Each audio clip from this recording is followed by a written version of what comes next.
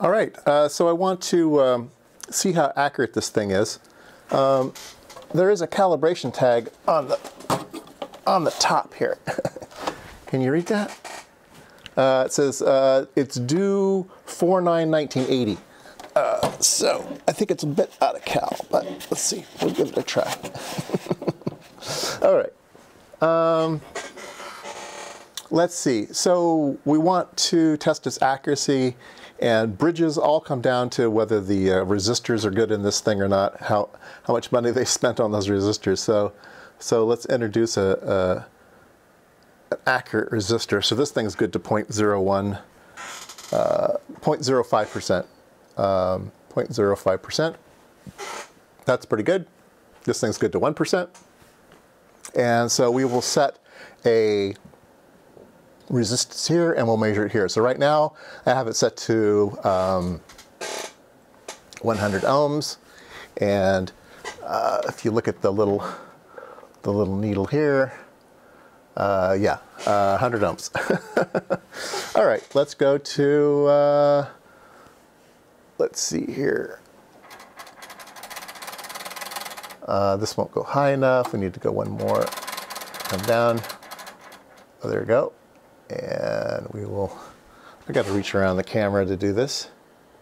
Sorry. So right about there, 110, and we have it set to 110. Let's go ahead and drop a 0 off of it and see if we can't get it to go to, there we go, 100. So now we're at 1,000 ohms. You see, it's kind of hard to see in the camera here, but that neon is on, so it's 1 point something K ohms, right? All right, let's go to 10 K ohms. We should be able to take this all the way and get a very accurate reading. This thing should go to 1, and then it won't go any farther. So there you go, you can see the thing's creeping up. And just as we roll over the 1, there we go, perfect. So this thing is super, super accurate. All right, let's go to the next one. This thing goes to another 1 here. Let's click the, so now we're at 100 K ohms. That was 10 K ohms. This is 100 K ohms, perfectly good. And then we can go to 1 mega ohms. So we can click it one more time. Yeah, so this thing is just spot on, spot on. All right, let's set it to something fun. Let's do 1, 2, 3, 1, 2, 3, 4. 1, 2, 3, 4, okay. Okay, now I'm gonna have to go out of here. Oops, there we go. 1, 2, 3, perfect. Let's see, what's a better number? This thing can only go up to 1, so let's do 9,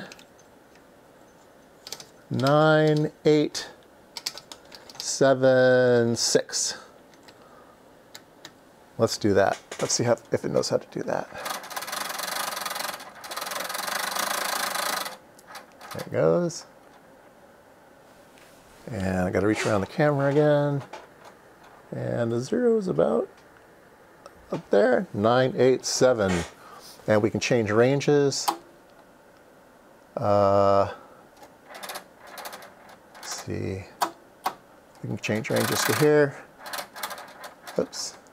Oh, this won't go up to this. Oh, that's as far as it'll go. This only goes 0 to 1. So this is as good as we can get. Is 999. It's as accurate as we can get this thing. So there you go. Thing is spot on for calibration. And it is last calibrated in 1979. And it was designed in 1966. I'm not sure when this one was built. They did build them for a while. We can do some further tests later. I'll maybe test some capacitance and stuff, and we'll compare it. What I really want to get across is this idea of a bridge. That bridges are very, very valuable. We've seen bridges now in LCR bridges like this one, and how they're being used in return loss bridges, and some things like vector network analyzers. So, yeah, bridges are very important. Okay.